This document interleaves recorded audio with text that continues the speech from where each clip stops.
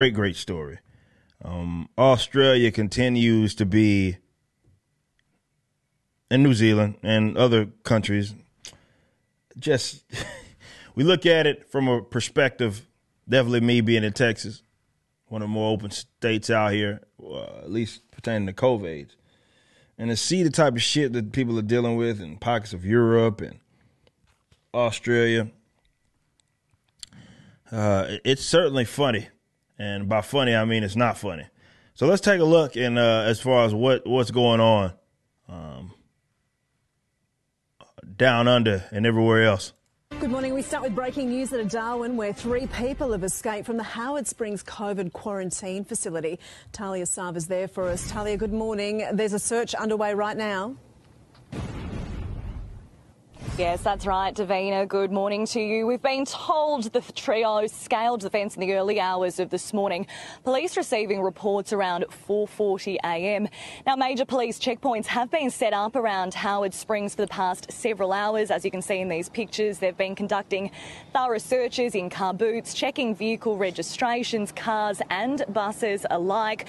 But in the last half an hour, what we understand is they've actually been dismantled. Exactly why, that hasn't been confirmed. Hopefully good news. We're also not sure yet who these people are connected with, whether it's a repatriation flight or those Aboriginal community members who have been staying here following the Katherine cluster. Davina, what we do know is that this is definitely going to bring this gold standard facility under intense scrutiny.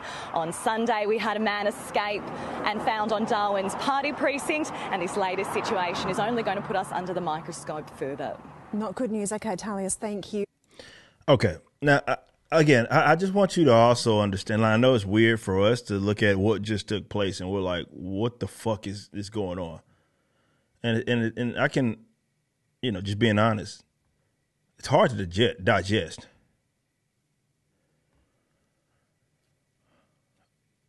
But you even hear the way that even the news folk talk about it, like, oh, not good news. And it's just, to them, it's normal behavior. They think that they're on the right side of this, guys. They really do.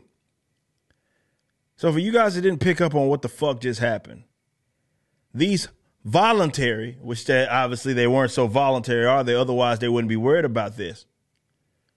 What are effectively, let's just call them what they are, internment camps. Concentration, call them something, but the camps, specifically for people that have, there's certain rules that apply there as far as what will land you in a quarantine facility. In certain areas, be it you tested positive, be it you came in from a travel, you were around someone that tested positive.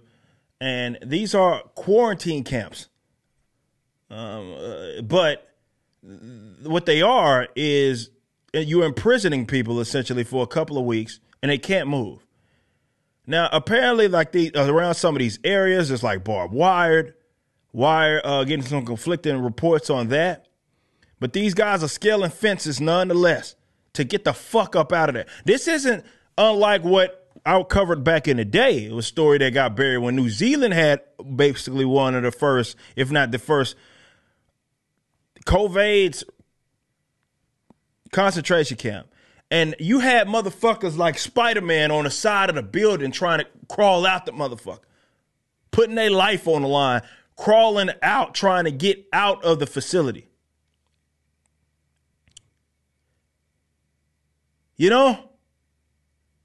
So for you guys who, as this gets crazier, it gets crazier in other countries, you got to understand what type of people you're dealing with. You're dealing with folks who, and why it seems like it keeps going. It's not just, of course, it's some of the compliance. But these guys think that they're the good people. 3 people have left an effective concentration camp.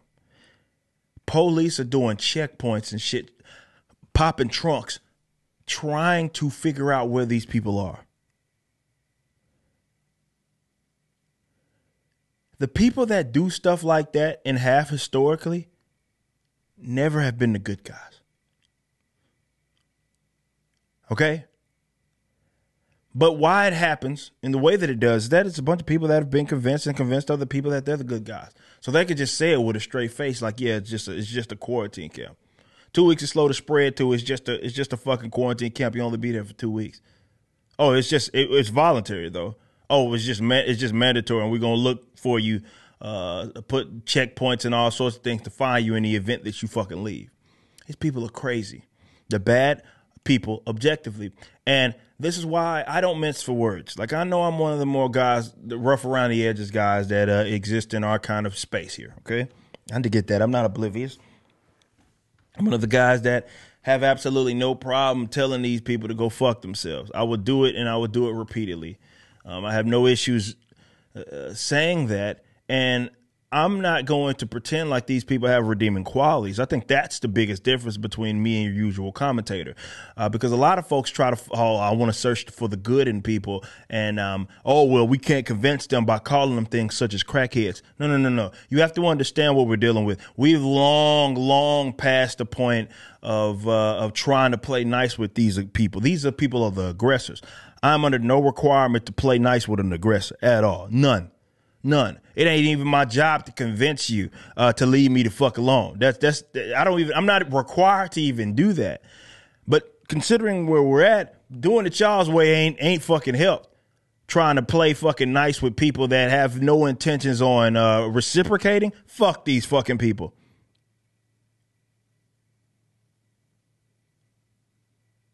Fuck them.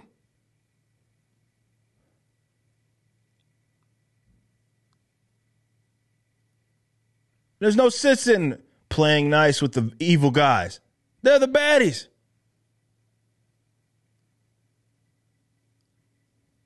So to that I say, Australians, New Zealanders, Germans, we're going to talk about that later in the show. They can't, you can't beat the classics, huh?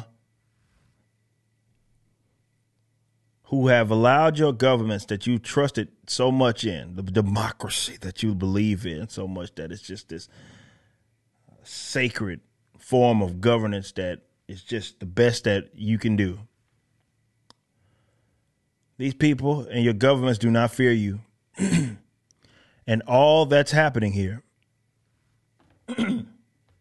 is the people that are among each other, so the citizens, if you will, they have effectively turned them against each other.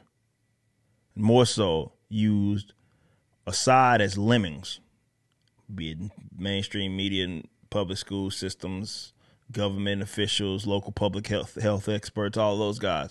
They're just the lemmings, right? They're lemmings for the state. And they act on behalf of them. And they have a bunch of brainlets among all of us who wear 6 masks in the car. And because they have been told they can't function without the state telling them when it's okay for them to leave the house, they think that you are a threat to them in the event that you just exist. And you decide, let's say in some cases, not get the jab, as just an example. Sometimes you can still get the jab and you're still subject to all of this bullshit. These people are horrible people, and they should be treated as such. You just watched a clip from my podcast, For Canon's Sake. Catch us live at 12 p.m. throughout the week over at youtube.com/YoungRipper59 and follow us over at odyssey.com/@YoungRipper59. If you want to watch the entire video cast after the show is over, just be sure to become a member on the YouTube channel. Of course, the full audio portion of the podcast is available for free on all major digital platforms, or just visit forcanonsake.com.